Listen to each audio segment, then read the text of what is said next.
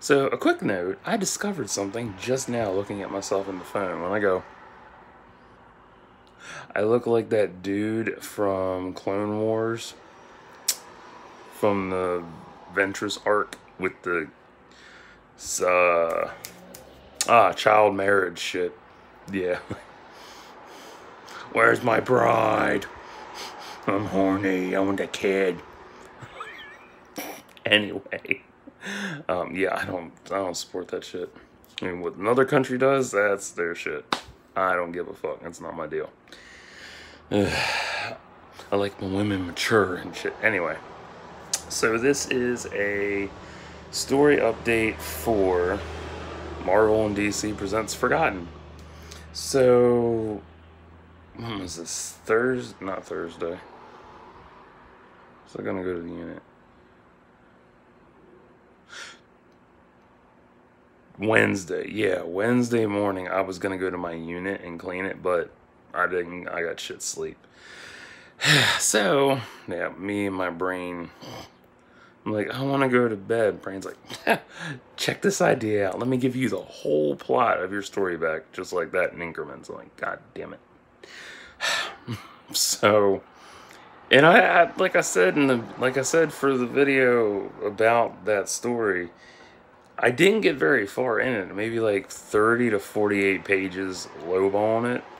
So I have parts of it set up, written down on my phone and stuff. So what I got is a few scenes from it written down. What did I get done? I'm changing the, and I put this in the synopsis, well, the description of it anyway. I'm changing the ages of Tuesday, Jane McKinney, and Rez. Originally, Rez was 20 and Tuesday was 17. But I'm changing that so they're in their 30s. So it's a lot more relatable versus all that teen bullshit. I hate that. I hate it so much. Like, it's always, I hate that with every new series of superheroes that comes out. It's always like, or any show for that matter, it's always teen related. And I'm like, but it ends up being good anyway. The only thing I hate is that when you're like, oh, cool, someone who looks cute, but they're also jailbait. That's just grand. I like that a lot. And then you go to see how old they're, like, what the fuck? It's like, ugh, it's so annoying. But anyway, so part of the story popped up in my head, and that was when Tuesday first met Rez. And, what happened? He crash lands in her backyard and whatnot, and she has a dog. That's new. She's also living in her parents' house, but her parents are dead. That's new. What else was there? Let me think. Yeah, he's covered in blood and dirt. She sprays him off with the hose before he can come in the house.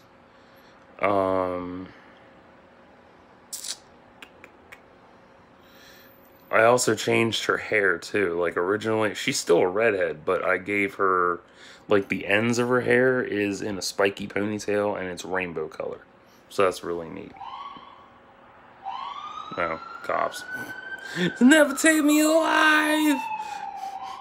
Nope! I'll put on my secret disguise so they'll never find me. There, now I'm hidden. Ta-da. Anyway, yeah, she has a dog. Dog's name is Lacey, and it's a pit bull. Because I love pit bulls. They're so cute and so innocent. Yeah, she brings him into the house. He starts to eat the dog food because, you know, he doesn't know any better and he isn't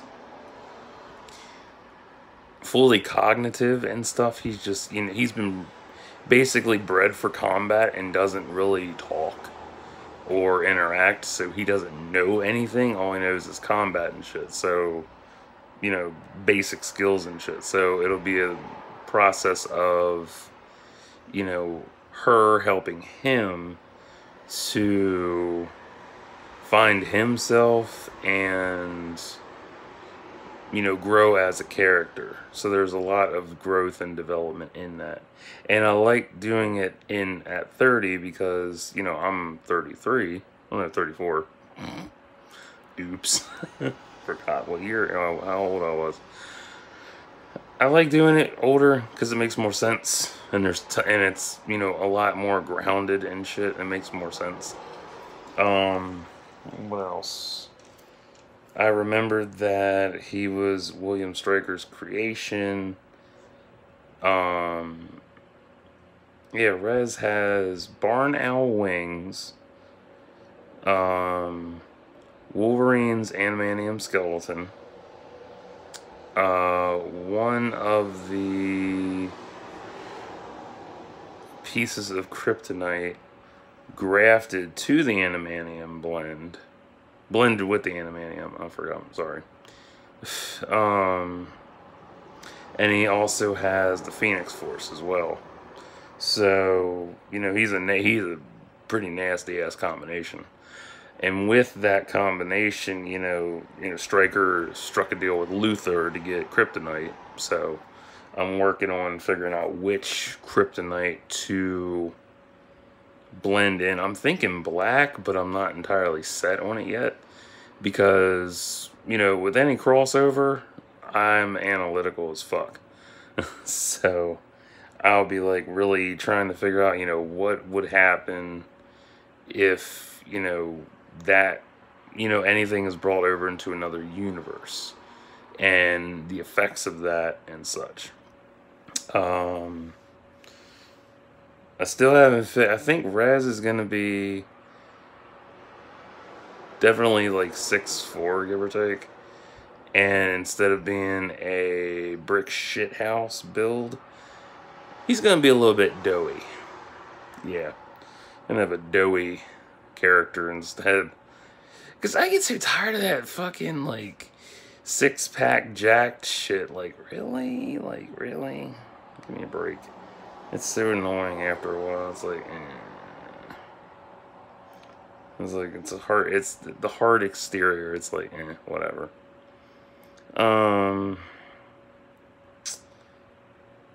Something else.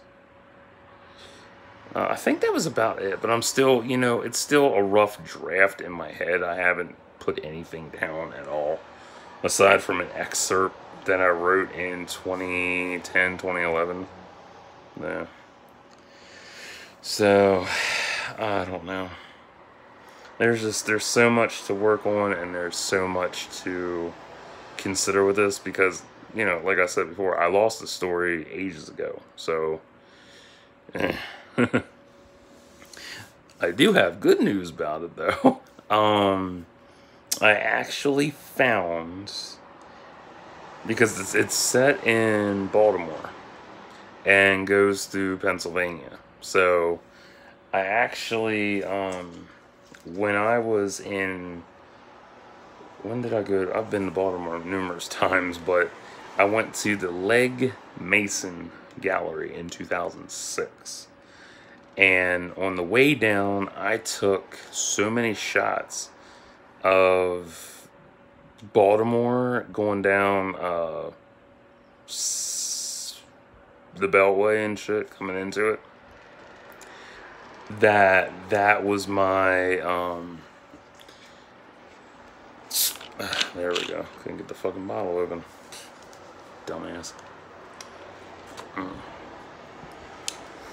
I couldn't get the oh,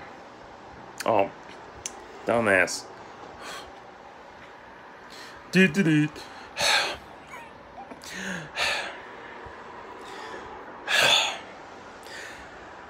all the shots played out in my head like a story, like a movie.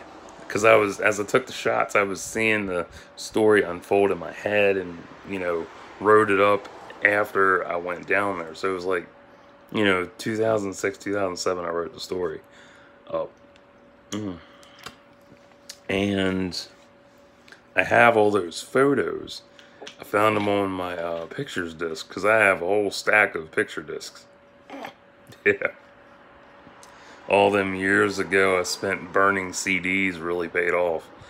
Although one of them wouldn't cooperate, so I was like, bummer.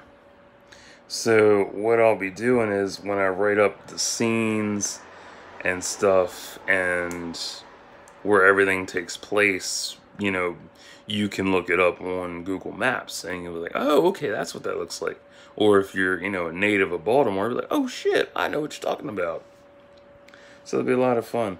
The one scene that I had so much fun writing up back then was the Inner Harbor fight at the Science Center. That was so much fun.